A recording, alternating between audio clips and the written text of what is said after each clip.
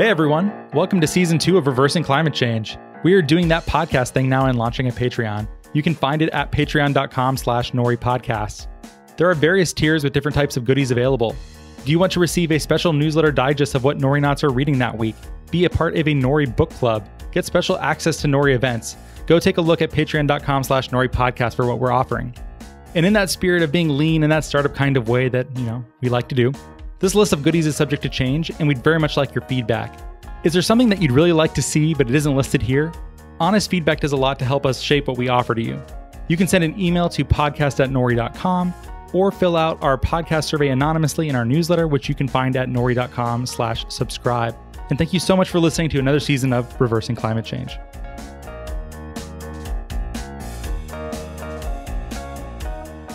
Hello and welcome to the Reversing Climate Change podcast. I'm Ross Kenyon. We have Paul Gamble with us now. Paul, when was the last time you did a show here? I'm back. I can't remember. That was months ago.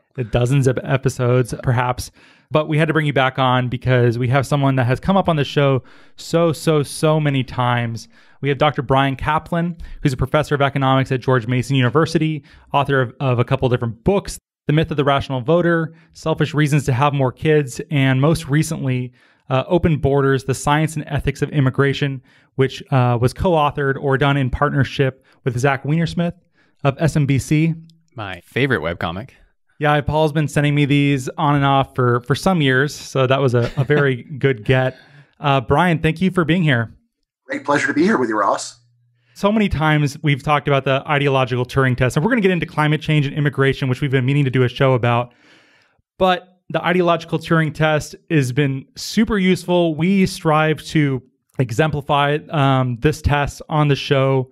What exactly is it, and to what degree did you originate this or capture something out of the ether, and why do you think it's important? Right. So just for background, there once long ago was the Turing test from Alan Turing. And for him, it was a way to adjudicate whether or not a computer actually was intelligent. And it came down to this. You have a computer in one room, a human in the other, and then there is a blind audience that doesn't get to see what's behind the door. And in the original Turing test, if a human audience cannot tell the difference between the computer in the one room and the human in the other room, then you say the computer has passed the Turing test. All right. Now, my idea was to say, well, we could think about something similar for being able to explain a view that you disagree with. And I called it the ideological Turing test. And as far as I know, I am the human being who originated the phrase ideological Turing test. And it just said, look, suppose that we get a person who sincerely believes in a view and then another person who doesn't. And we make it blind so the audience doesn't get to see who is who. And then we get to see whether people are able to tell the difference between the sincere adherent to the view and the person who disagrees.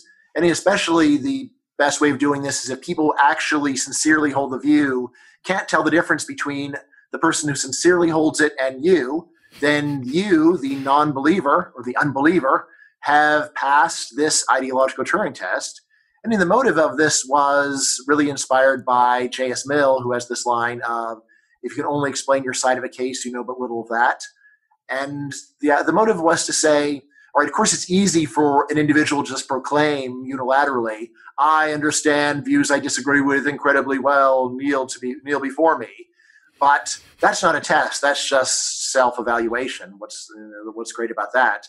On the other end, a test is one where you actually put your ability to mimic a view on the line and see whether people really can, in a blind test, distinguish between you and someone who really believes it. And if they can't, then you have shown not just to your own satisfaction, which is a really low bar, but a satisfaction of people who actually hold the view that you understand that view. Right now, this by itself doesn't show that you're right and they're wrong, but it is still a very reasonable first step to say, look, I understand this view that I disagree with. You can't simply say, I don't get what you're saying. I have managed to mimic you. So it's not a matter of I'm confused, I haven't heard the arguments, I don't get it. Rather, there's got to be some deeper reason for the disagreement. And in that way, it does advance the dialogue because it gets past all of these common objections of, oh, my critics just don't get what I'm saying, man. It's so subtle. It's so difficult, so complicated. Or, of course, they're such a bunch of dummies. They're so dishonest, they could never comprehend what I'm trying to say. And the ideological Turing test is a neutral, objective way of seeing whether you actually are as good as you think you are. It's such a useful heuristic, and you're a man of heuristics. We wanted to ask you additionally about public betting, which is something that you've done with scholars with whom you might have disagreements or different ways of viewing things. So, Paul, why don't you ask Bryan about that? Yeah, so I saw a reference to this on Twitter a little bit ago, that you made a public bet against Yoram Bauman in 2014 regarding climate change. So for the listeners, what are the terms of the wager and how's it going so far? Right. So just let me back up a little bit. So background is I have a whole lot of public bets, and my record right now is 20 wins out of 20 bets that have resolved. Undefeated. All right. So I just want to put that on the table there.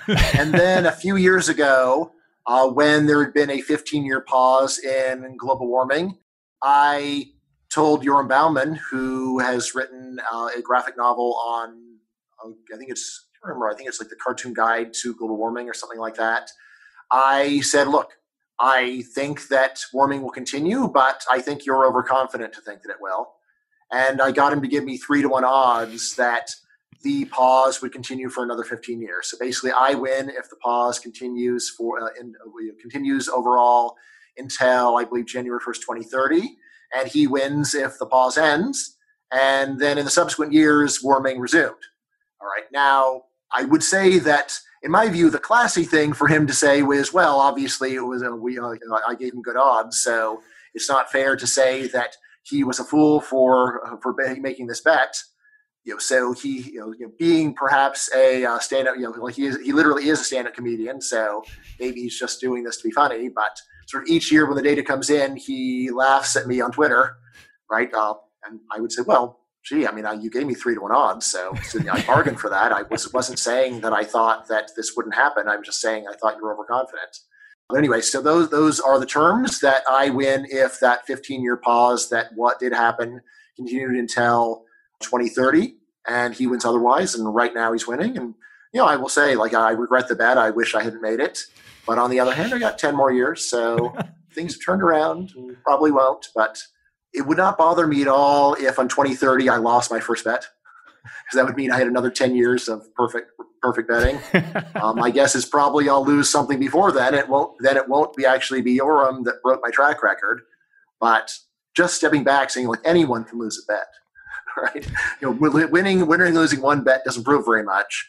On the other end, winning 20 bets out of 20, I have said, does show a lot. Shows that you've got something that would be very unlikely to happen by chance.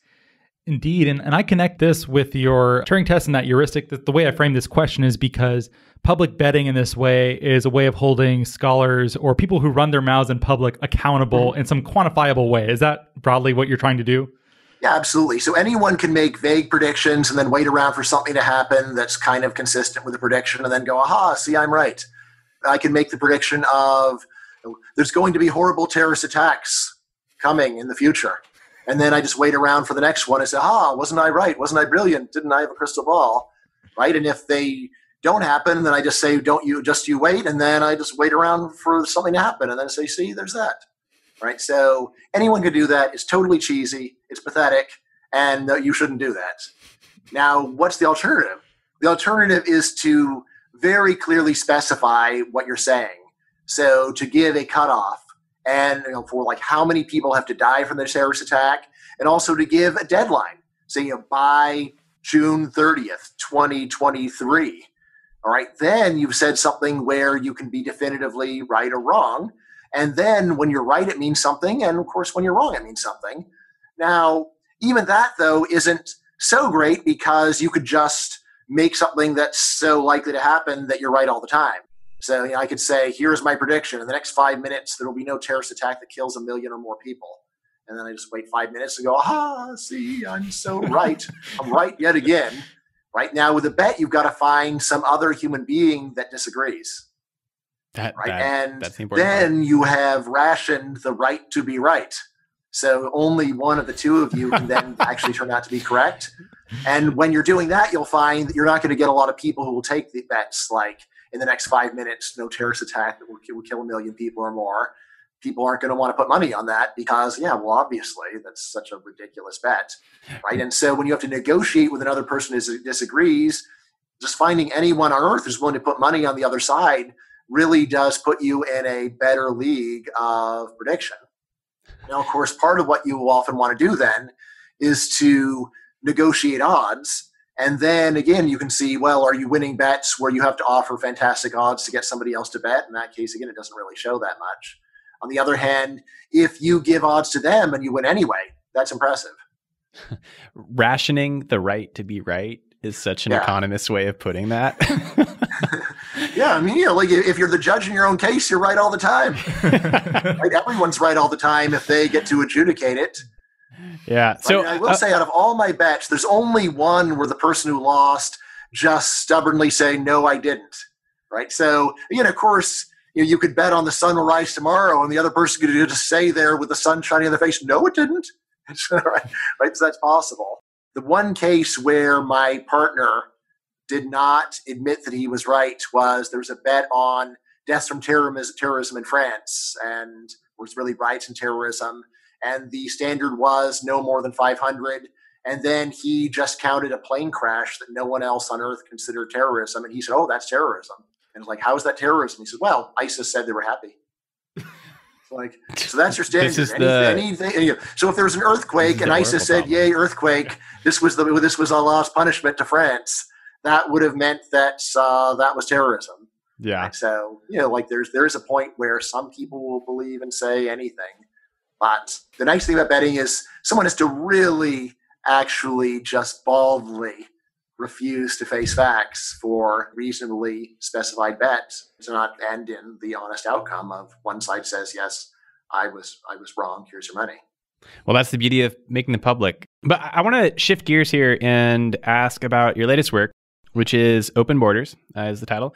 And that's a graphic novel. It was drawn by Zach Weinersmith of SMBC. We talked about him. Nonfiction graphic novel, important to specify. Yes, yeah. So how did that come about? What inspired you to write that? And also, just for the listeners who haven't read it, what's the thesis? Right. So in terms of the inspiration, I'm a researcher, and a lot of what I do is try to take research that is actually really important and interesting, but it's written in a boring way and appears in journals no one ever would open voluntarily, and just to put it all together in a package to draw it to the attention of a broader audience. That's what I've done in a lot of my work, right? And in my mind is always, well, how can I make it even better? How can I communicate it more effectively? How can I get people to pay attention? And in my reading, I've noticed that there are a number of very high-quality nonfiction graphic novels, most notably Larry Gonick's Cartoon History of the Universe. And when you read these works, you look at them and say, "Oh, well, this is just for kids." And you open it up and say, "No, this is not just for kids. It's highly accurate. It's careful. It's just a really effective way of conveying a lot of information to the reader in a short amount of time, because a well-drawn picture really is worth 1,000 words. It's not just cheap talk. That's true." Right? So I looked at these works and said, here is this great author who has taken human history and accurately conveyed it in a highly efficient way so that people can learn a lot in a short amount of time. And furthermore, he makes it so fun that people will keep reading. So, first increases the density of the information, so you get more information per minute than you ever could from a regular book, and then makes it so entertaining that people read the book. Right? So I looked at that and said, wow, that's a great thing that he's done. Can I do that? And I really like books of this kind, so I was curious. Just the fact that Larry Gonick can do it doesn't mean I can do it. But I said, well, why don't I try? And I've been really passionate about immigration. I've been blogging about it for 15 years. There's a lot of fantastic research about it that I think if people would just listen to it and really absorb it, it would blow their minds. And I took this research and I presented it in this graphic format. And then I shopped around for artists, and I was able to get my number one choice of artist in the world, which is Zach Weinersmith of Saturday Morning Breakfast Cereal. Sounds like you guys know who he is. He's awesome. And I talked him into working on it with me. And Open Borders is the product of our collaboration. So I wrote 95% of the words, and I also did storyboards. So that means that I used Google Images and some comic software to lay out what the book would look like. And then he drew it, but then he pumped up the funniness especially. And then he also had a lot of great advice about how to change the panels to make them work better. He had great advice on just how to present the argument in a way that would be more appealing to a broader audience. So, Zach, greatest collaborator I've ever had. He's just so wonderful and such a great mentor to me in the graphic arts. Now, in terms of what the book says, well, there's a few things that are going on. So one of them is I just begin with a moral perspective that says that preventing someone from moving from a poor country to rich country is a very harsh punishment to impose on another human being. And so if you're going to do it, you ought to have a good reason. In other words, they say that morally, yes to immigration should be our default, our presumption, right? And then the question is, all right, so why not? There are a lot of horrible things where when you know all the facts, you can say, well, it's terrible, but the alternative is even worse, so we should do this terrible thing. But just flipping the presumption and saying that immigration restrictions are the kind of things that need to be justified. Once you're doing them, you should always be asking what is the cheapest and most humane way of dealing with the problem that the restrictions are meant to address. So we aren't any harsher than we really need to be to deal with these severe problems if they're out there. So that's where I just begin. And then I go over all of the main complaints about immigration. Well, not all the main ones, but I try to go over the main ones. Again, I will just say, since given this podcast, I really dropped the ball on the environment, and I could say I ran out of space, but I could have rearranged it, and I didn't. If there could be a second edition, I'd really like to put in an environmental chapter. There's a bit on the environment, but just not nearly enough, I would say, and this is my bad. But in any case, I go through the arguments that I hear most often, and I begin then with the idea that open borders would cause poverty. And there I say there is a lot of research saying precisely the opposite, that open borders is the best known way of reducing human poverty or increasing human productivity. And the research just comes down to this. When you move a human being from Haiti to Florida, their contribution to the world economy increases enormously. Right? So obviously their earnings increase, but there's a reason why their earnings increase, which is that a Haitian can accomplish a lot more in Florida than in Haiti. We're flipping it around. Imagine that you just got shoved over to Haiti. What could you accomplish there? Probably not very much. Right? So when you move a person from a poor country to rich country, you don't just make their life better, you increase their total contribution to the world. And when you just go and do the math on this and say, well, if each individual, when they move, becomes vastly more productive, and then if a whole lot of people want to move, which other research strongly confirms, well, then when we think about what would be the effect of open borders on the well-being of mankind, it comes down to this. You're multiplying a huge gain per immigrant times a huge number of people that want to move. And when you multiply one really big thing times another really big thing, you get the biggest thing that any economist has ever measured. Right? So a very standard estimate of the economic gains of open borders is that it would double the production of mankind. Not instantly, because it takes a lot of time for people to move, but the ultimate effect would be a massive increase in the productivity of mankind. And that, for me, then, is whenever you're thinking about any other problem with free immigration, you always need to weigh whatever you're talking about against many tens of trillions of gains per year, right? And that's really where the book comes down. So I talk about a lot of other problems, but I just say none of them are in the ballpark of tens of trillions of dollars per year. Yes, I know that trillions of dollars of gains are not going to make headlines the same way that one terrorist attack makes headlines. So yeah, that's why I wrote the book, because the enormous benefits of open borders are not psychologically compelling, whereas the trivial harms are psychologically compelling. So I wanted to write this book to give people a better perspective and to say, look, forget about your emotions, calm down, humble yourself before the evidence, and just realize the fact that you're upset proves really next to nothing. And the fact that something bores you, again, doesn't prove very much, although along the way I try to make the gains exciting and try to make the focus on symbolic costs unappealing. And and a lot of what you can do with this nonfiction graphic novel format is to try to not just get people to rethink things, but also to try to get people's emotions to align with what a rational person would have. Indeed. And you are correct that in my reading this, there are a lot of points and questions I wanted to ask from a climate perspective that I know you ran out of room. There's a lot that is covered in this book. You basically take on common right of center and left of center objections to more open immigration policy. I imagine that most people listening to the show have an understanding of right-wing objections to immigration that are about culture and integration and depressing wages of native-born citizens, and you take that on. But I think something that might be more interesting to our listeners is that they're worried that if we have trillions of dollars of goods and services being generated additionally every year from an open immigration policy, wouldn't this put, multiple times the amount of stress on the climate than we're already putting on there? Isn't that a good reason for environmentalists to be suspicious of immigration? Right. So I would say that if you are just suspicious of economic growth in poor countries in general, then that's also reason to be suspicious of open borders. Because in both cases, you're talking about trying to give the standard of living of the developed world to the rest of mankind that doesn't currently enjoy it. I'd say when you put it that way, then it does become harder to just to bite the bullet and say, yeah, we've really just got to prevent this.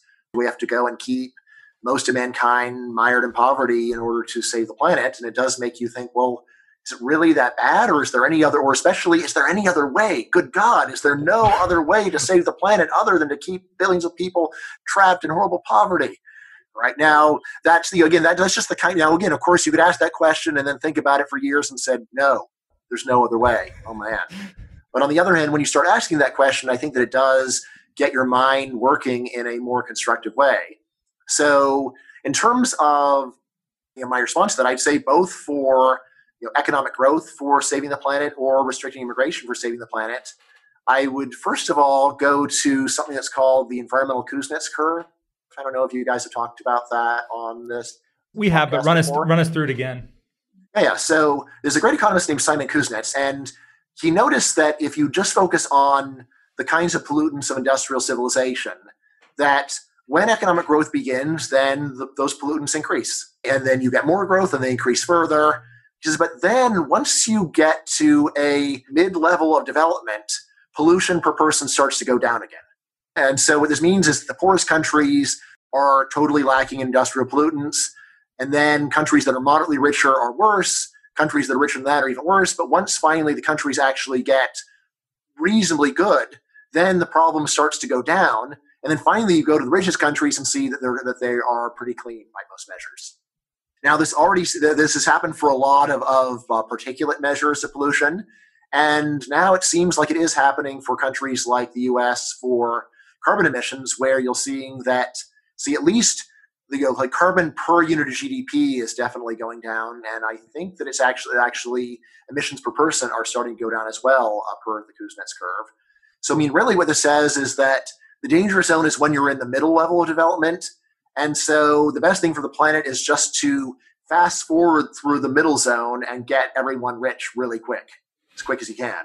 All right. So that is the Kuznets story, which I will say, at least for a lot of pollutants, it's clearly true. And for things like particulate. Right. Yep. So it really is true that when you go to the richest countries, the air is good again. People challenge it. This is the whole decoupling argument with degrowth economics, where they're saying that actually the wealthier you are, there's almost a linear relationship with how much material throughput is consumed, how many emissions come out.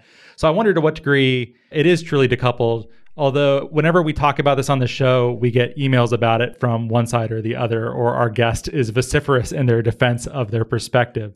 So I guess you would say that this holds true for you in your mind, this model for carbon emissions. So I'll be honest and say, I'm not an expert on this, but I would say that among all of the environmental economists that I have read, and it's a good number, this decoupling argument seems to be accepted by people from a wide range of ideologies. So that is one of my heuristics for when you can trust a result, is that people with very different philosophies who are nevertheless quantitatively skilled agree. So that seems pretty good. Now, Kuznets curve aside, it's this question of, are there cheaper, more humane ways of dealing with problems of global warming or environmental problems generally than just keeping people in poverty? And there I know that there is a very nice list. So basic environmental economics says that not only can you reduce pollution by taxing it, but you can get a better, more cleanup per dollar of cost than by any other methods. And this approach has really been checked. So you can go and read like Alan Blinder's Hard Head, Soft Hearts, where he goes and talks about this isn't just some kind of textbook theory. When we've actually gone and compared the abatement costs of traditional command and control to just doing taxes, it looks like you can cut the cost down 50% by doing it through pollution taxes. All right, so there is that. And then also I am, perhaps not surprisingly, I think that nuclear power is greatly undervalued, and that is, of course, a super clean, very low carbon way of getting energy, right? And I think very unpopular, but I think for almost totally emotional reasons, right? So, like Fukushima nuclear accidents, as far as I know, 0 people have died, and yet this leads Germany to go and start shutting down their nuclear plants and switching over to coal, which, by all the estimates I've seen, will kill thousands of people and be much worse for carbon emissions. But nuclear power is highly emotional, and coal, people are just used to it. Right? Yeah. This is one of the many psychological facts about technology, is that bad technology that is familiar doesn't upset people, whereas a much better technology that seems spooky and unfamiliar, on the other hand, freaks people out. So if I could summarize, because of the Kuznets curve, I think what I hear you saying is that if open borders and more immigration would increase economic output, your argument is that, well, yes, that could in the short term potentially increase emissions, but ultimately it should cause a decrease because of the effects that we observe from the Kuznets curve. Is that right? In other words, I'd say that the worst thing for global warming is for most of the world to just stay stuck at middle income for a long time. Yeah. Because that's when they're doing the worst thing. And that's and then, I would say that's just at this point, it's pretty much inevitable that almost all the world is going to be middle income. And actually most of it already, a majority of the world already is middle income by some conventional definitions, and that's going to continue. And if we could just very quickly zoom through middle income into rich, then it seems like that's going to be the best scenario that's available, right? And again, of course, I do think that you should always think about what is the harm of keeping people in poverty as well. So I would say that so many of the problems of global warming can be mitigated by rich society, whereas a poor society really is in great trouble. So when I think about Bangladesh, when I hear they've had fantastic economic growth for 10 years, I think, all right, well, it's especially good for them because they're one of the countries that is most at risk from global warming. If they were still as poor as they were in 1980, then they probably wouldn't have the resources to cope with it. Let this economic growth continue, and they'll have the money to go and build some awesome dikes and at least avert a lot of the harm. So, given an ideological Turing test, like, why are the degrowthers saying what they are? Like, why, given what you're saying here, it seems to me like it's a pretty clear case that what we want and what we should all want around the world is just massive increased economic growth as fast as possible everywhere. So why do people believe otherwise? Yeah, well, so I think in terms of the ideological Turing test, what I would say is I, Bryan, am offering you a false alternative between either the rest of the world gets as rich as the US or they just stay stuck where they are and we continue doing what we're doing. How about an alternative scenario where rich countries just go and give a whole bunch of help to poor countries so that they can, rather than becoming like us, just have, essentially just get a big share of our production. And then we don't need to actually change total emissions at all. We just go and have rich countries give a lot of foreign aid as either charity or reparations to poor countries. And then we don't need to really develop the rest of the world. So in other words, I think in terms of the ideological Turing test, you could just say, well, Bryan's just trying to let rich countries continue being the corrupt consumption hogs that they are right now, and then go and concern troll to say, what about all those poor people in poor countries? Shouldn't they be able to have a nice life too? And I think someone might say, hey, how about rich countries just cut back by 50%, which is well within their abilities. We won't starve in the US if we cut back our consumption by 50%. and then give the surplus to poor countries in return for them not industrializing. So I think that is something that you very well might say and reply. So again, if I wanted to have a good version of it, I think I probably would push on that a lot. Yeah, isn't that incredibly selfish? Like the idea that these poorer countries shouldn't be allowed to industrialize, shouldn't be allowed to achieve the same levels of comfort and luxury that we have? Well, they support redistribution. They say, like, if the economy is in steady state or it's in degrowth, then we are obliged basically to redistribute, because if the pie isn't growing, that's what justifies the myth, this is in their words, that it's the only way to keep the system going, is that the bigger the pie is, the more people it will serve. But if the pie was no longer growing, there'd be revolutions tomorrow. So therefore, redistribution. Right. So, I mean, that one seems so exaggerated that, so. That's the Naomi Klein version, Brian. Right. Well, I mean, she's not known for her moderation or or version to hyperbole. Right. So like the idea that if countries don't have growth, this is likely to lead to revolution. Like, I really don't see that. There's, of course, throughout most of human history, they had no growth, and revolutions are rare. So I don't think that makes too much sense. So again, I mean, I would think that the anti-growth, like the humanitarian anti-growth policy would be to say, look, we're not saying poor countries should live in misery. We're saying that rich countries should go and make it up to them. Rich countries have already messed up the planet, and they should hand over a whole lot of surplus resources that they really don't need, so that we can fix the planet and also greatly reduce the amount of poverty in the rest of the world, and really just get rich countries to appreciate that the world does not revolve around them. Just because you're born in the U.S. doesn't mean you're entitled to have a Hummer. One of the other cases I've heard for immigration coming from left of center circles is about adaptation. And there's a justice claim here, which is that Western or countries from the global north are responsible for emissions that, put the small island nations of the world or Bangladesh underwater. There's a responsibility to offer them status to immigrate very easily to some of these wealthier countries. And this is kind of a softball for you, though, because you would just say, sure, that's fine by me, right? Yeah. I mean, not only fine, I think it's great. So, again, I mean, obviously, there's a lot of people who would rather that their islands not sink and that they not have to move. But if that's going to happen anyway, it would be terrible, of course, if no country would take them. And then what are they supposed to do? Become boat people for the rest of their lives? So ultimately, I think the world is not quite so dysfunctional that if an island sank, that the inhabitants would be stuck as boat people forever. But then again, maybe it is that bad. So I think Hong Kong kept a lot of Vietnamese boat people just stuck out in their harbor for decades before they finally did forcible repatriation to Vietnam. So that was another thing that I didn't do just for lack of space in the book. It's just have a chapter on refugees. But climate refugees, say this is another important argument for open borders, that this is a way where people who otherwise would be suffering from the carbon emissions that are mostly produced by rich countries would be able to escape from the harm. Right. And I have blogged on this more generally, which is that within a country, if a disaster is coming, the normal thing to do is to evacuate the population before the disaster strikes, right? So when Hurricane Katrina was on the way, the U.S. government, Louisiana government, New Orleans government all told the population, get the hell out so that the damage is reduced, right? This is just common sense. If a disaster is coming, move the people out of the way so that all you lose are some buildings instead of human lives. Duh. All right. And as long as the disaster is happening inside of a country, this is what countries almost always do. However, if the disaster is international, if, for example, a civil war is looming in Syria, then the normal reaction is quite the opposite. And it's to go and say, no. You don't know that it's going to be a disaster. Prove it. And until you prove it, then we're not going to let refugees in.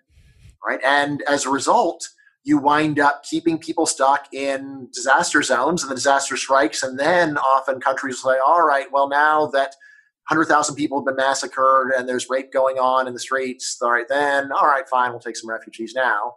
Right. And this not only means the disaster is worse, but also is even a bigger burden to the receiving countries, because if you let people leave before the disaster strikes, they can often take care of themselves. They arrive and they still have their money. They're ready to go and hit the ground running.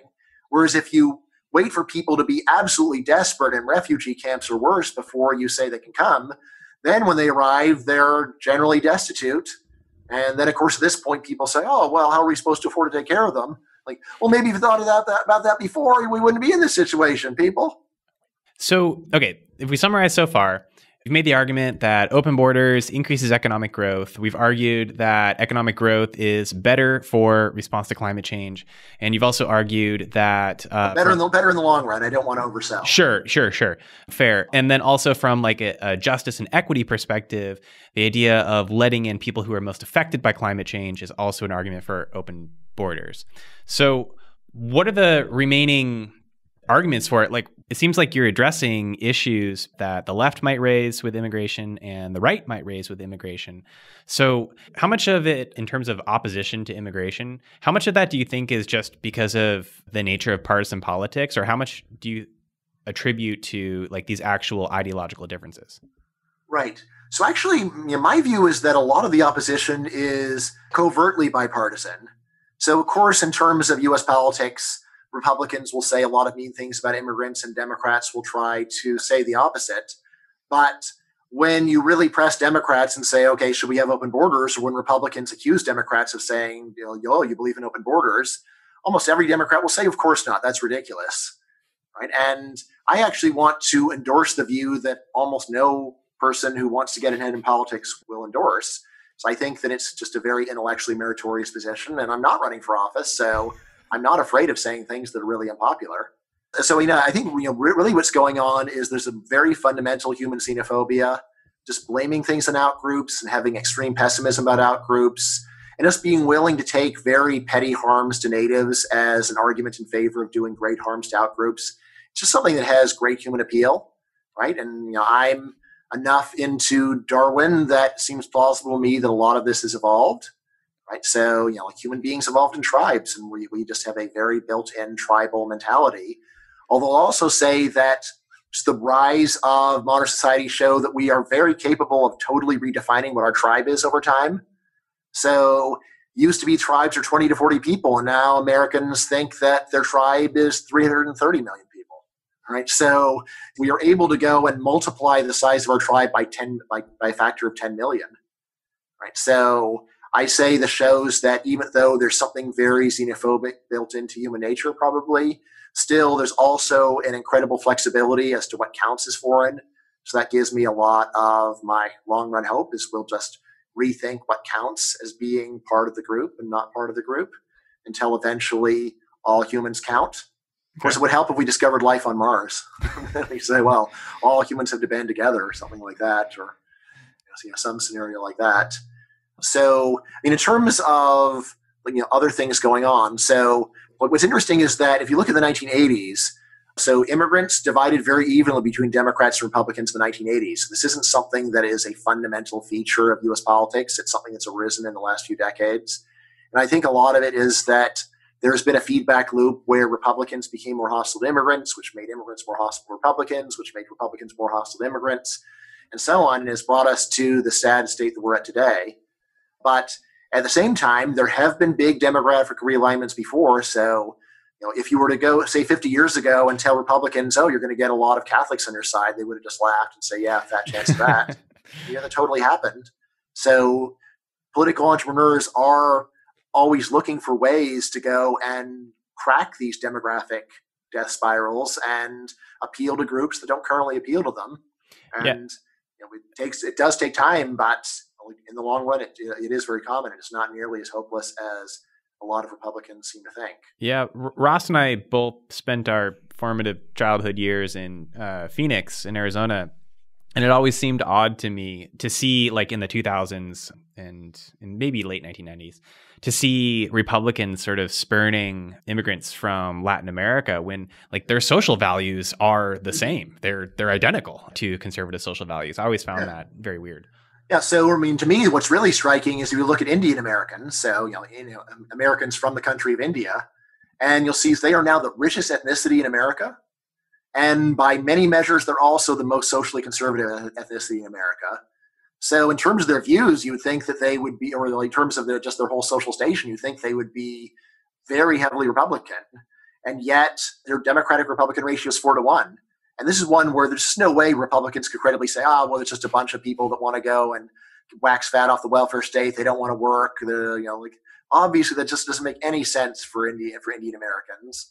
So, I think that really does leave you with, you alienated people who, in terms of their issue views and their position in society, would be your natural allies.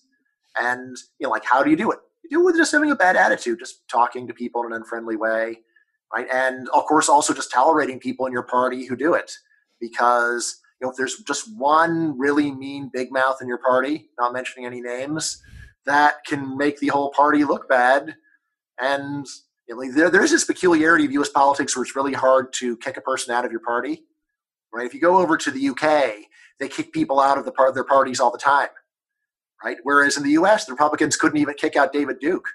They also have fistfights in Parliament. As to why this happens, I'm a little confused. I haven't talked to any lawyer on how this works, but anyway, you think that would be very important for protecting your brand. We don't want to have horrible, monstrous, loud jerks represent, giving our party a bad name. Bryan, I'm surprised that you didn't reference the Simpsons meme that I've seen going around, which is the old guy in the theater, and someone says, wait, no one's saying open borders. He says, I said open borders. Oh, yeah, Mole Man. Mole Man. There you go. I'll put that in the show notes if I can track that meme down. We've covered this a little bit, but do you think that your predictions in the book, do you think what we've talked about would change the content of your book at all? Do you think any of these challenges pose new directions that you might have to address in a future edition, or does broadly your arguments, they hold for this as well? Right. So, I do make a big effort whenever I write a book to make it stand the test of time. I don't want it to be super current. I don't want to talk a lot about the scandal that happened that year that won't register at all to people even in 5 or 10 years, much less in 50 years. So when I wrote Open Borders, I really did try to make a lot of the content timeless. Of course, the empirics are going to be superseded by later empirics that hopefully will be an improvement, probably will be an improvement.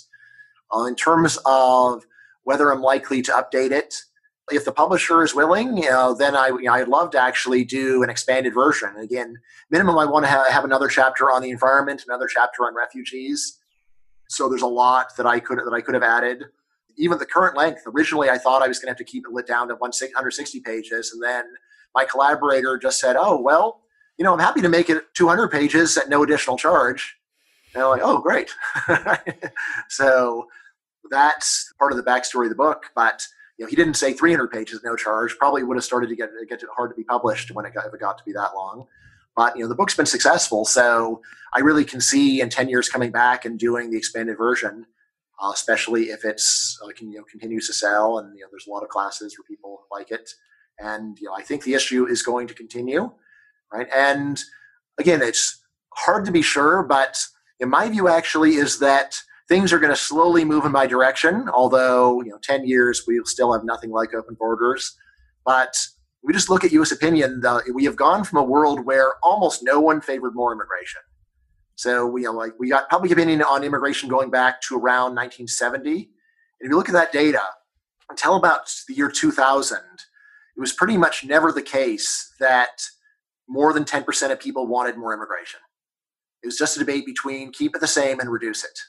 And since then, the share of the population that says we should have more has gone from under 10 to about 30%. Okay, now it's still a minority view, but this is basically something where you take a view that almost nobody held and turned it into a pretty normal view, right? And once you have a lot of people saying we should have more, then you'll have me there saying, yeah, well, how much more? How about a lot more? Why do we want to stop it at all? Yeah, that's very good to know, and I look forward to that. In the book, one useful tool conceptually that people might want to employ in the future is this idea of keyhole solutions. So what are they, and what might be some for the link between the environment and immigration? Yeah. So back in the, just for context, back in the old days, you've seen movies about the Civil War or whatever. Surgery was truly horrifying back in the old days. They're amputating. You might say, well, they didn't have anything better to do. Well, over time, we have learned. And some things we've learned is let's try to keep the horrible side effects to a minimum. Let's try to reduce the collateral damage. And one thing that you can do is to reduce the size of the incision. So much more common today is what's called a keyhole incision. We just do a very small incision, and then you insert a little camera, and you try to just do the smallest, harm to the patient in the process of helping them. All right. Now, the economic journalist Tim Harford went and he took this idea and said, well, we can have the same intuition for policy. So whenever there is a social problem, when we're thinking about designing remedies, let's think about the cheapest and most humane way of doing it. In the same way that we have keyhole surgery, how about keyhole solutions for different social problems? And this is an idea that very much appeals to economists, right? But I'd say really to any sensible person, yeah, if you're going to go and try to fix a problem, try not to do a whole lot of harm along the way. Now, there's a whole field of environmental economics that's really built on this idea, right? And it says things like, well, if you want to reduce pollution, why not tax it instead of having a phone book of regulations, right? If you want to go and reduce the amount of congestion on the roads, which of course leads to a lot of pollution, why not go and have a toll on the roads that varies by the time of day so that traffic is moving and you don't have people wasting time and just pointlessly going and putting out pollutants? Why not do things like that? Why not go and charge people based upon the amount of pollution that they emit rather than just saying that there's a fixed fee for a car, for example? So in other words, try to design a policy that targets exactly the problem. So, presumably the problem with cars is not that they exist, it's that they're driven, right? And all cars do not pollute equally. So you want to figure all these things in when you're designing anti-pollution policy. All right. So similarly, in the case of pollution immigration, what I would say is rather than saying people can't come, it would make a lot more sense to think about, well, what exactly are the environmental harms that immigrants are going to increase? And then let's go and have special taxes that go and help deal with this problem. Right. And the simplest thing would just be to say, all right, well, immigrants have to pay an admission fee. They have to pay extra income taxes. Right. And that would partly deal with it. Although, again, just saying, well, let's go and try to figure out exactly how much of different pollutants immigrants are emitting and then just tax exactly the thing that's the problem. Right. So I assume that your listeners are very familiar with carbon taxes. So there's that kind of thing. Right. And again, just to repeat the often misunderstood economic case for these kinds of pollution taxes, is that a tax does two things. First of all, in the short run, it encourages people to do less of the bad thing. There's that. But it also has another important long-run effect, which is that when you start taxing the bad thing, people start trying to figure out ways to accomplish the same goal without paying the tax, namely by getting the same result in a way that isn't harmful to society. Right. So, for example, if you go and put a tax on carbon emissions from cars, well, this gives car builders an incentive to try to figure out a way to make a car that doesn't pollute as much. Or it gives people a reason to take public transportation. Or it affirms a reason to actually privately produce public transportation or to go and bid for existing dilapidated public transportation and make it nice so people want to use it. Right. And again, what's nice about this is often it's just not obvious what the best way forward is. And incentives leave wide open the way of accomplishing the goal while giving them an incentive to get it done. Seems wise to me to be conservative in that kind of way, not trying to do everything, trying to make sure it has the smallest incision. Speaking of which, just by the way, so, like Alan Blinder, again, I mentioned in his book, Hard Heads, Soft Hearts. So he's a very famous left-wing economist, but he has a lot of work in this book on how these kinds of incentives are way better, both in the short and long run, than traditional methods of pollution control, right? And I would just say that, just to get, people that are skeptical to read it and say, look, someone that shares my values, nevertheless thinks that we should do it in a different way, right? I think that's the kind of thing that really should weigh on people. And again, just to realize that it's easy to go and tell people exactly how they have to do it, but then you are losing the advantage of creativity. There are so many ways that you could accomplish the same thing, and to give people some flexibility on how to accomplish it, then that's much better than telling them just how to do it, because that assumes that you've already got it figured out, and nobody really does. Yeah, I'm very sympathetic to that personally. And I was going to say that I had recently read Selfish Reasons to Have More Kids, which is a previous book of yours, found very interesting. And you addressed this a little bit, that some of these same climate or environmental rationales apply also to the having of children. And It works, yeah. There's a lot of debate. We've actually done episodes on natalism, and the mere fact of me mentioning it now means I'm going to receive mail about it. And given that you are a fan of Julian Simon, you think humans are the ultimate resource. They're actually problem solvers. They're good to have around. RIP my inbox right now. So you think that these arguments, though, against immigration apply even stronger against natalism or having children? So most of them. Yeah. So, I mean, again, I would say that from an environmental point of view, you might say, well, allowing an immigrant, at least you're just moving a person from one place to another, whereas having kids increases total population. So in that sense, you might say that having kids is even worse than allowing immigrants in if you're really worried about the environmental effects. The main thing I say there is that if you look at a human being and all you can see is the pollution they're going to make, you really are missing a lot. Human beings do a lot of things. They do a lot of good things. They do a lot of bad things. And my view is that the good greatly outweighs the harm. So, like if a random human being drops dead, my reaction is not, oh, good. Yes, well, they did actually produce some useful stuff, but they also polluted, and it's better to have the person be dead and the pollution not exist. Again, now, logically, that could be true. Could just be the pollution is so bad that when people die, that's actually a good thing. But it is the kind of judgment, at least you want to double check and say, is that really true? Is it really true that people are that bad? It's a pretty callous position. And my view is no. So when people drop dead, I still think that on balance, that is a bad thing. And flipping it around, when people are not born, I think that's a bad thing. So, minimum, of course, there's a person that enjoys being alive. And I think that is a reasonable thing to keep in mind. But also in terms of what people contribute to the world, I think that this is, for a large majority of people, greatly outweighs whatever harm they do. Of course, not in every case. If baby Hitler had not existed, that would have been better. Baby Charles Manson. But just a random person. I look at them, and when I think if you add up all the good they do and all the bad that they do, still seems to be a big net positive. Doesn't mean that it's not a good idea to try to figure out how to make it more positive. But again, things like pollution taxes are a very reasonable approach there. One of our previous guests and advisor to Nori is Ramez Naam. And Ramez has a book called The Infinite Resource, which is really about innovation. And innovation comes from the ability of humans to be creative and work together and produce more value than they spend in producing that. And so I think that concept fits in very well with what you're saying. Yeah, absolutely. Yeah, and that's Mez told us as much that he's been indebted by Julian Simon's books, The Ultimate Resource. So yeah, this has been a running theme of the show, I guess you could say. We tend to be optimistic too, Bryan. I think you do very well to add the nuance about various time frames, about maybe the Kuznets curve applies just farther in the future than people typically look because it's come under fire for those reasons. A lot of people don't really buy that Kuznets curve argument these days, but I wonder if it is an issue of time horizons. So thanks for just adding. You're very good about adding caveats or limitations to your various predictions. I can see why you win bets, is what I'm trying to say.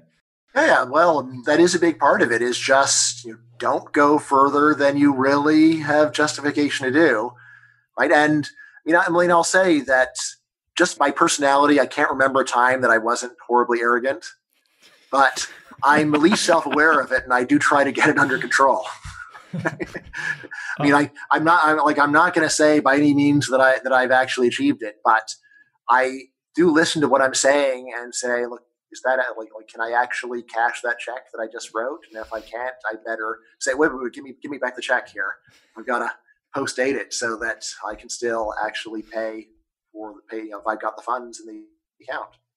Great. Well, thank you so much for joining us, Bryan. If someone wanted to buy your book, what's the most efficacious way for them to do so? What helps your numbers, and how can people keep up with your work?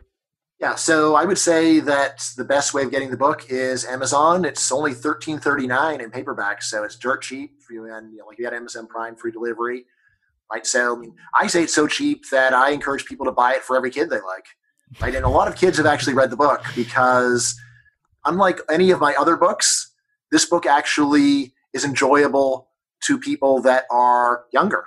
Right. So, this is the only book I've ever had where my 5-year-old looked over my shoulder and was curious about what I was doing.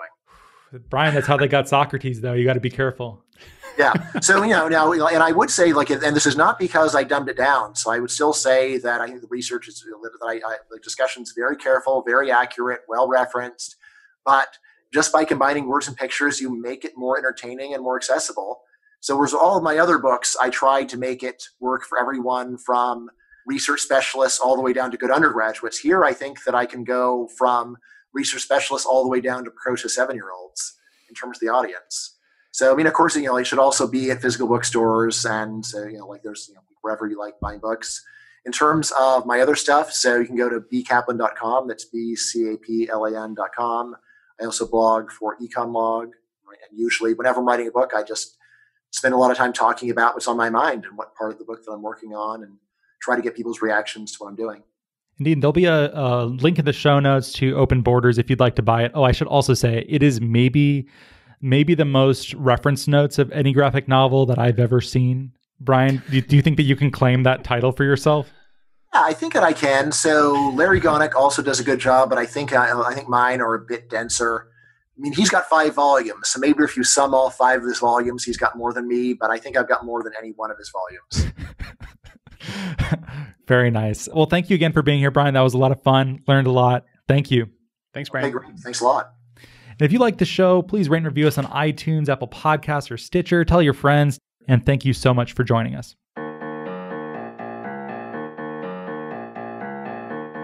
Well, thank you so much for listening. If you like the show, please rate and review it in Apple Podcasts and or Stitcher. It really helps us a lot to get this content to a wider audience. If you think what we're doing is useful, interesting, fun, hopefully all 3, we'd certainly appreciate your rating and review.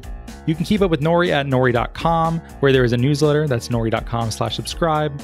There's podcasts, there's a whole bunch else, or you can send us an email at podcast@nori.com. We are also now on Patreon at patreon.com/NoriPodcasts if you'd like more content, engagement, and community. And thank you so much for your support.